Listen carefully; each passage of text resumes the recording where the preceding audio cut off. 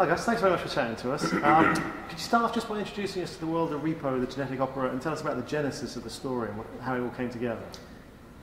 Well, I'm Terrance Zdunich. I'm the co-creator of it, and Repo began as a stage play almost a decade ago.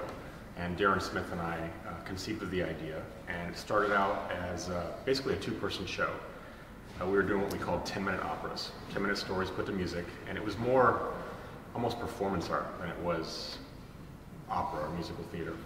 And we had this idea of this future where organ repossessions are legal, and you know, of all the 10-minute operas we were doing, they were all different stories. That one seemed to really click with audiences, so we sort of were empowered to expand the story, and it kept growing. It became a successful show in LA, and then it went to off-Broadway, and then we shot a 10-minute short film to help find financing for the movie. So in a nutshell, that's the history of Repo.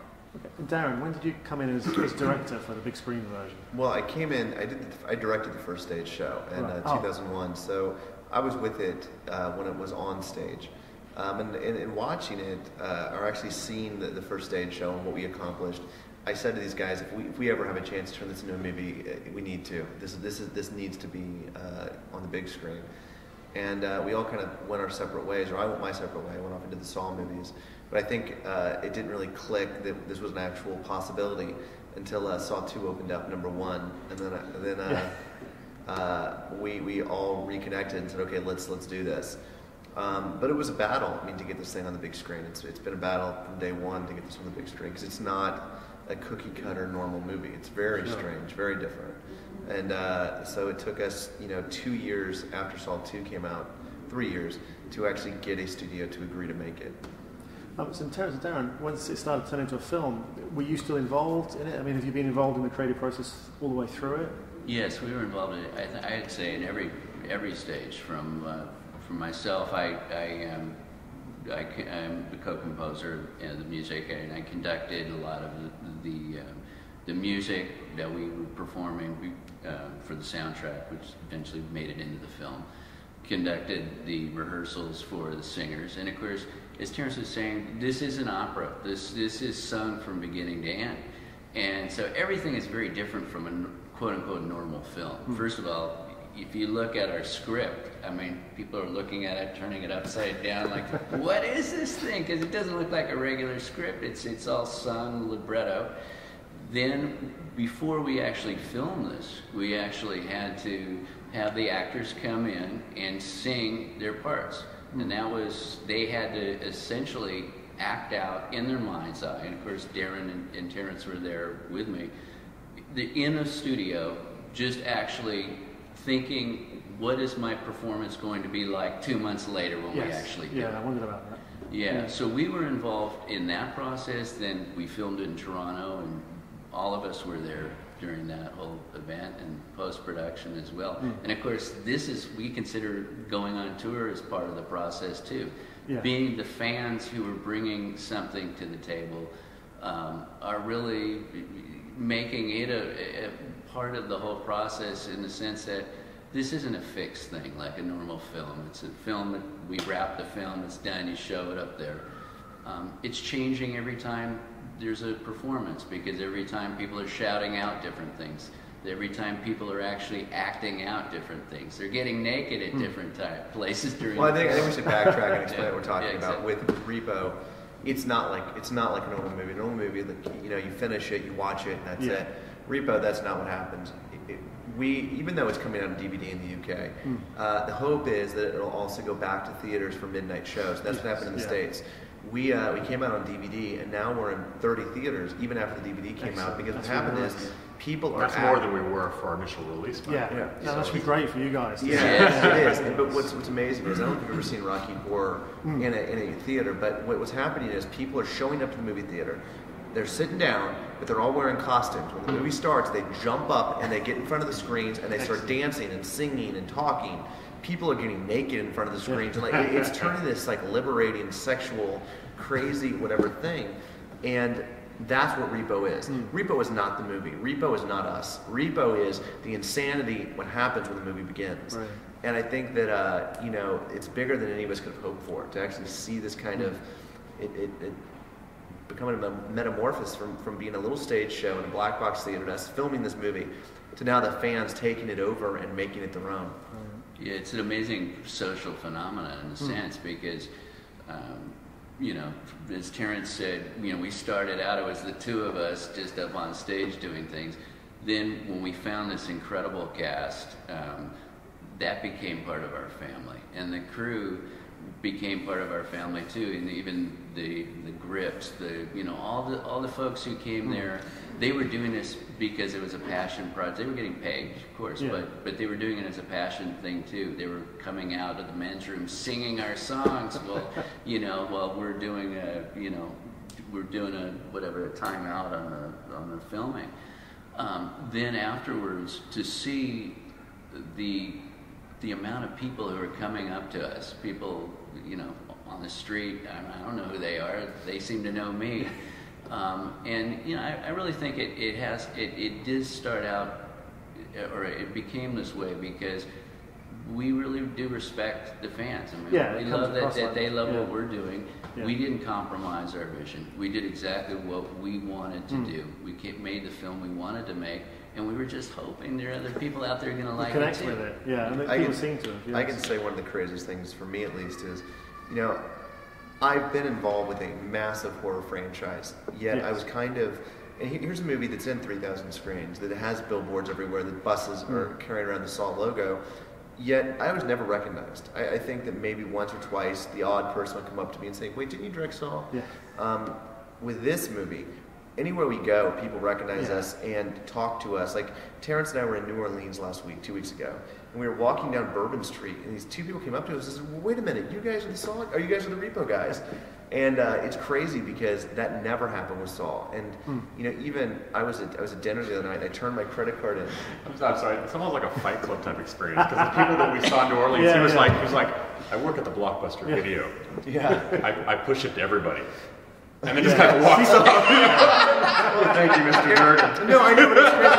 I was at dinner. Like a secret organization. I was at dinner. This is crazy what happens. I'm at dinner and I turn my credit card over, and the guy walks back and he hands me my credit card and he goes, "Repo's my favorite." He walks away and I'm like, all right. So it is crazy that the fan base is actually propelling what Repo is, not us. And this isn't the result of any big marketing effort, you know, any big bucks out there. We're not on any billboards out. I mean, this is really groundswell in grassroots. I think what's great is how fast it's happening. I think we always wanted this. I think we always hoped it would be. I mean, it's an opera, for Christ's sake. It should feel like a concert in some ways. And I think we always hoped that down the road people would be dressing up like the characters. But I did not expect, before it was even before most people would even see it. I guess thank God for YouTube, because I think it sort of sped up the whole process. It allows you to be everywhere at once. The internet. That's why I think Rocky Horror took 30 years for it to actually be what it is now. With Repo, I think it's not. Rocky Horror would have happened overnight if they had YouTube and the internet. But they didn't have YouTube and the internet. I think that we are so lucky because of that, because everyone can post whatever they want. The other thing is blogs. I mean, thank God for MySpace and Facebook, and that's how we market this movie. That's how we've been marketing the movie, is through Facebook and MySpace and YouTube. So real grassroots. Very grassroots. So. Absolutely. Could you talk about the cast? Because it's a really fantastic collection of people you've got there. I mean, did you cast them as singers or as actors, or did you just hope they could sing, or was there specific people you wanted to work with? Well, I guess first thing to say is that, you know, this is everything about Repo is different than your normal movie. And one of the things that was different is that everybody had to come in and sing. We had to hear them sing. Even though, you know, like for example, Paul Sorvino. Everyone knows he can act. And if it wasn't singing, you could see how Roddy Largo, which is the character he plays, would be a natural fit for someone like him. But in a movie like Repo, unlike even something like Chicago, for example, which had Richard Gere and other big stars, there's still a lot of talking in Chicago. So really they only need to get the actors to be in tune and sing in time for maybe a 3-minute number. And the rest of the time they can just act and do what everyone knows them as. Repo, once the movie starts, everybody's singing, and they don't stop singing until it's over. Till the fat lady dies, basically. So we had to hear everybody. But no, we wrote these roles years ago, obviously before realizing someone like Paul Sorvino would be able to be in our movie. But we wrote what I think are sort of like operatic archetypes. And so you know, we just had to find people that sort of fit that, and we put together sort of our dream list of people that we thought could play the roles. And I'm happy to say that pretty much everyone we got was on our list. Brilliant. And Repo's so wacky that you either get it or you don't. And the casting was much the same way. If you hand them the script, they either going to be like, what the hell is this? Or they're going to be like, this is really cool, I want to be in it. Something different, yeah. One thing I was intrigued was, I was looking at, you did the short version before you did this, and you had Michael Rooker, who for me will forever be Henry from Henry. Yes. Well, was that, does he sing? I mean, did you want him? It's in funny. The big one? This is a crazy kismet, crazy insane. Yeah. So when we first started doing the stage show, Terrance's costume from Grave Robber was a Henry Portrait of a Serial Killer shirt. That was his costume. Oh, I've got one of those. And that was from like 2001. Yeah, so that was that. So I would say that I have very few Hollywood friends, and Michael Rooker's one of them. I knew Michael Rooker, so when I did the thing with Terrance, the stage play, I was like, dude, you're wearing Michael Rooker's T-shirt. I know Michael Rooker, and I was like, haha. Well, then when we were doing the stage show, pure coincidence, Michael Rooker happened to be in Toronto at that time. And I called him up and I was like, would you come play Repo Man? He's like, oh yeah, I'll come do Repo Man. And so it was crazy because it was just all coincidence that I happened to know Michael Rooker, which he happened to wear the shirt of, the short film. I actually asked Michael Rooker before we started casting, I was like, hey, do you want to be in Repo? He goes, I can't sing, but yeah, let's do it. And I was like, okay, no, you can't do it. When I told him the story, because I met him, I was sort of, it was definitely like kind of a fanboy moment, because I'm a big fan of Henry and other films he's done. Oh, he's such powerful. He is. And I told him, I said, you know, my Grave Robber costume, your face was on my shirt. And I tried to explain it to him like it was some sort of cosmic alignment. He looked at me and goes, that just means you have good taste. You sound like Batman now. Yeah, it's like really Batman. Darren, could you talk about the look of the film? Because I mean, I saw it again yesterday. I went to the screening at the Prince Charles, and that's the first time I've seen it at the cinema. And what really comes across is that there's a very stylized look to it. I mean, sometimes with Alexa Varga, it's her face, her hair blends in with the background. I mean, what were you trying to achieve there? Was that it was. Well, here's the first thing is we had no money to make this movie, none. Right. And so we had to be very creative with the backgrounds as well as the actual overall look of the movie. And it started off that Terrance and I were talking that what if we did it like Mr. Toad's Wild Ride? I don't know if you remember that, but basically Mr. Toad's Wild Ride was cardboard cutouts, and then they put them against a painted backdrop.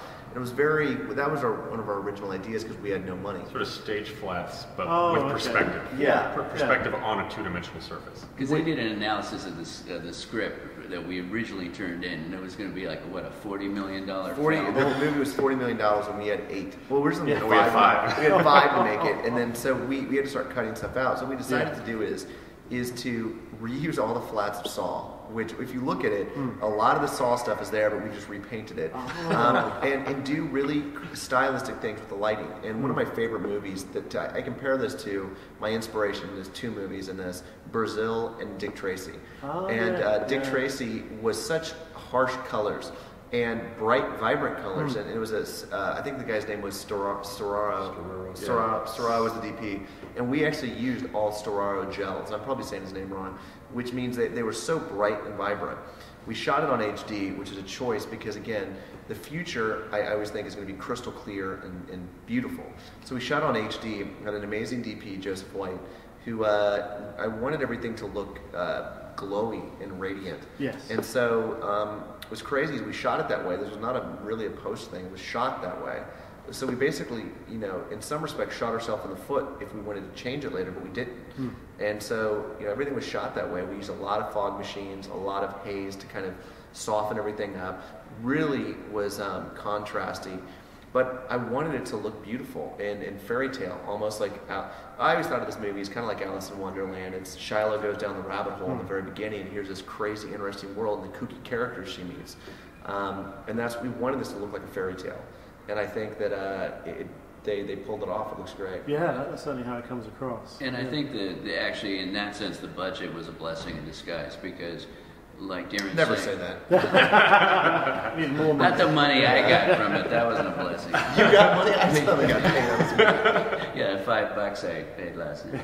But basically, in the sense that we didn't do location shots. Everything was down into this world. And that's exactly what Terrance and I wanted from the start, when we had thought about it initially, even when it was a 10-minute opera, this is a bizarre, surreal world. It has its own logic within it. It has its own emotional resonance that hopefully people today's time can, identify with this, which takes place in 2056, and it's with all these bizarre conditions. But I think the fact is that we didn't go on location and do these different things actually helped to create a kind of a cohesive whole. And what was it like being on those sets each day? I mean, was it? It was must have been an crazy. experience. Well, do you know something that's interesting and fun? That's the same place they shot Saw 5.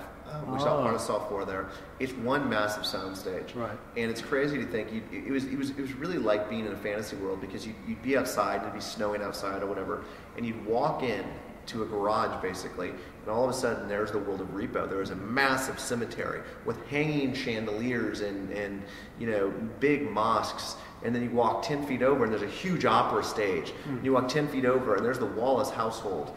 And it was amazing. And it really, we were talking about before in another interview, how Repo was like being on a circus every day. Because one of the big sets was a Jinko Square. And I wanted to fill it with colorful characters.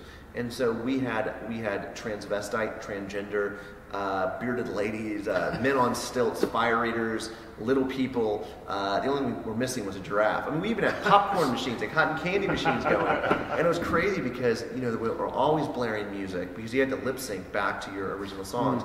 You had crazy women on stilts walking around. And it was like, this was a movie. We were getting paid. We didn't get paid to make it. It's like, this is good awesome. Experience. Yeah, it was amazing. The sets were incredible. David Hackle, who directed Saw 5, did the sets for this movie. I mean, it was amazing. There's a real rock and roll vibe in there, and it's an abandoned old metal factory. So by itself, the thing is just perfect for the world of Repo. And it about was as contaminated as the world of Repo too. Yeah, the dust and crap in there was. It's asbestos. Well, it all adds to the atmosphere of the film. Yeah. I think really comes Method across. acting, right? Yeah. Darren, as the director, how difficult was it? Because I'm assuming they recorded all the song, the opera before, and then you had to make the film to that. So were you involved in the process of recording, and did that make your life harder? It was. I think that making this movie was a constant learning experience for everyone involved. I remember when the producers first got on board, they told me they wanted me to be in Toronto and let Darren and Terrance handle the actors and singing, and I threw a complete temper tantrum because what is the movie? It's singing. The whole movie is song, and that's the actors' performances. What does the director do? Yeah, he says point the camera there, but his job is to get the performances out of the actors. And so I convinced them to let me go back, and thank God that I was in the recording studio, because that is where the actors made their choices. Yeah. That's where Anthony had decided he was going to do a low, grumbly voice. That's where Sarah Brightman decided how she was going to sing. And so I was there for all the recording. Darren Smith was there months before I was actually working with the instrumentation and the music, and months after I was. But it was crazy because I was so. I don't want to say it was. I'm trying to think of the right word I was using. This movie was so important to me in my career because it was a big departure from Saw films. Yes, that I wanted to make sure every step of the way it wasn't being contaminated by the suits. And I hate to use that thing, but I know what you mean. But I didn't want it to be contaminated or dumbed down or anything like that. So I was very anal to be there every step of the way to make sure that no one was coming in there and trying to water it down. And I think that there was a lot of fighting and there was a lot of bridge burning, but in the very end, I'm happy with the product. I'm glad that we had the battles that we did. Luckily, we made the movie with Twisted Pictures, who I'd done 4 movies with, and so they were great. But I think that it was a learning process for everyone. So hopefully, we get to do Repo 2, and it'll be a lot easier. Well, I was going to ask about that. Is it because it almost has a very open ending? I mean, is there an intent to have to follow up? Did you Someone write writes something us else? a check for Yeah, of course. But I mean, artistically, did you think, right, this is going to be a 2-part or a trilogy? Or Yeah, I think we all did, and I think because we've been working on this for 9 years, I mean, we have story upon story upon story. I mean, you could deep link this thing to, God knows, to infinity, because we really have all these stories which take place within the world of Repo. I just wanted to add the recording studio. It's just this great experience because if you can imagine, there's all these different rooms where we're recording and rehearsing simultaneously. So I might be in one room working with David J. of Bauhaus on his bass part, and then we're out there in tinkering on the piano with Paris Hilton, who's learning her song, with Sarah Brightman and Anthony Stewart Head. I mean, it was just all at once. It's just this incredible experience. Yeah, it must have been really good. Really great. So have you taken this on the road? What was the release in America then? Have you taken this on the road as well? Yeah, you know, it's crazy. I'm not sorry. I'm glad that you saw it in a theater, but what you saw was nothing like it is in America. And I think that because this is UK's first taste of it. Yeah. In America, there are 800 people lined around blocks. They're all dressed up. Yeah. They're singing. Like an example, we would drive up, and one of my favorite experiences was like Boston. We went to Boston, and it was snowing outside. And there was a line of people that wrap around about, I would say 2 blocks, that were wrapping around the theater, down the street, in the snow, all wearing next to nothing. Corsets, next to nothing. There were people out there giving hot chocolate away, and they were all singing Repo. Yeah. They get in the theater, and every single one of them is screaming at the screen. They're dancing in the aisles. They're half naked, like jumping in front of the screen. And that's what Repo is. It's insanity. It's not what you saw last night. What you saw last night, I think, is again UK's first taste of it. Yeah. To say, okay, I see what this is. Wait a month. Wait a month, and you'll see it at midnight in different screenings. And quite a social event because people come in and they know each other only because they go onto our Repo Opera website. And they're on these boards, and they're like, well, looks like Repo's showing in Phoenix. Why don't we all fly out? I don't know who you are, but I'll go bunk with you. And I mean, so it's just amazing. So Repo's become a dating site. Oh, okay. Repo-opera.com. You can get a hookup on there. It's better than eHarmony. It is. So what are you guys working on next? Is there, hopefully there'll be a follow-up to Repo, but have you got any other plans? Are you working on another opera, working on, what's next for you guys? Well, for me, I'm actually working on a graphic novel, a story I've been chewing on for several years, and been touring so much. I'm really looking forward to after this tour, when this tour ends, getting back home and starting to draw it. But that's my next project. Because I was interested. You worked on you do storyboards for films as well, don't you? You worked on the Germs film. Yes, I did. What We Do in Secret. Well, you know what's wild about that? The very first road tour stop. It was in this grindhouse, grimy theater in Portland, Oregon, and it was a double feature: Repo and What We Do in Secret. Just total coincidence, but I thought that was great. And on another night, we were at this theater where there was Big Lebowski and Repo, and Rocky Horror and Repo. So it seems like when you see that on the marquee, you're like, yeah, we're in good company. You're in the right place. Yeah, that's brilliant. That's brilliant. I'm doing 2 movies. One of them I'm really excited about is called Akula. It's a submarine heist movie, which is completely outside of my genre. It's like the anti-Ocean's 11. It's like Ocean's 11 on crack. So I'm doing that next. That sounds really interesting. It's submarine heist. Yeah, it's pretty submarine awesome. heist opera. Yeah, submarine heist. Submarine game. I want to play a submarine game. And I'm working on music, so and different projects, but as it relates to Repo, I'm writing music for each of our Repo armies. We have the fans of SoCal Repo Army, we have the Michigan Repo Army, etc. Portugal Repo Army.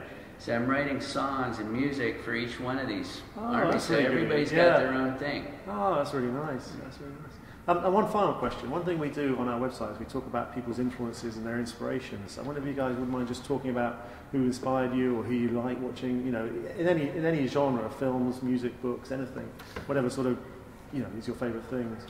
Well, I'll start. I mean, it sort of changes for me. Like, for me, like when I listen to music, I tend to find that I'll have like a CD rotation of one for a week.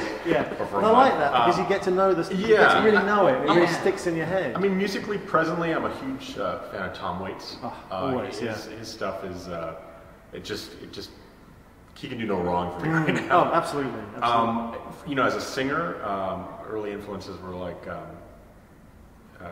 Elvis and Glenn Danzig. Misfits. Oh yeah, when I heard that, I was like, Elvis can be evil. Well, that was his nickname for a while, isn't it? Evil Elvis. That was a big. And as Grave Robber, I felt like I was sort of channeling, I don't know, a mixture of like David Bowie from Labyrinth meets Glenn Danzig. Actually, that helps because that puts Repo into a little bit more context as well. Let's think about the Misfits angle. That's really, I can see that coming through. Yeah. I would say, from a filmmaker standpoint, You know, someone like Wes Craven's early stuff, because Wes Craven was taking massive risks. I mean, here it was, Last House on the Left was one of the most violent, brutal. It still is, I mean, even today it holds up. Also, people like Jim Jarmusch or David Lynch, who are guys that really could make mainstream movies, but they say, screw it, fuck you guys, I'm going to make what I want to make. And I think that David Lynch particularly proves that he can do success with a mainstream movie, whether he's doing something like Dune or going to do like a straight story. And then right after that going to do, you know, something crazy like Mulholland Drive. So I think that I like him because he takes risks. Also, Darren Aronofsky is a huge thing, because again, here's another guy that's making these extremely personal, out there, crazy movies that, again, the rewatch value, every time I see them, I'm just amazed and blown away by them. What did you think of The Wrestler? I really liked it. It was much different than I was expecting. Because you know what I've noticed? That he's not following in like, I loved Requiem for a Dream, but Fountain was nothing like Requiem for a Dream, and The Wrestler is nothing like Fountain. So you never know what you're going to get with Aronofsky. And I would say lastly, influence-wise, I would say, I totally just forgot what I was going to say. I had this great, very profound thing to say. Lastly, it's the X Factor. I have no idea, so that's... that's okay. We can come back. Well, I'm pretty much all over the map too, but I think what I generally tend to like is there are things that are bizarre, but there's some sort of humanity within the bizarre. Like Charlie Kaufman, Eternal Sunshine of the Spotless Mind. Have you seen his new film, Synecdoche, New York? I haven't seen it yet. Amazing. Really? I mean, he directs it, so there's nobody to change his vision, or, you know, it's for him, and it seems like it's quite normal, becomes more and more strange and epic as it goes along. I mean, I need to see it again, because I didn't really get it, but it's amazing. I've been wanting to see it, Hoffman's perfect. Yeah, that, Diane Arbus, the photographer, St. Vincent, who's a New York performance artist, but just, you know, I tend to think I'm normal, but nobody else tends to say the same about me. But I love World According to Garp, the book, because again, it's just bizarre, and yet there's this real emotion. Hedwig and the Angry Inch is definitely right there with me. Was that any influence on you guys writing Repo? Because there's sort of similarities. I mean, the use of music, and it's kind of an out there concept. I think for the most part we had written it before we had seen Hedwig, but I have to say that Terrance and I saw the stage show, and one thing that really blew me away was the fact that here's this character of Hedwig that hopefully none of us could really say that we've had this happen to us. And it seemed so bizarre on paper, and yet when she talked on stage and about her, you know, almost in tears about what happened to her, there wasn't a dry eye in the house, including mine. I mean, I was just really touched by that, and I felt like this is the kind of art. This is exactly we'd written Repo, but I said to myself, you know, I really want to maintain that idea that yes, we are bizarre, we are weird, we are dealing in this world that, you know, where people just repossess organs, but hopefully people can come across with something that it touches their hearts somewhere. That's a great note to leave it on. Well, thanks very much.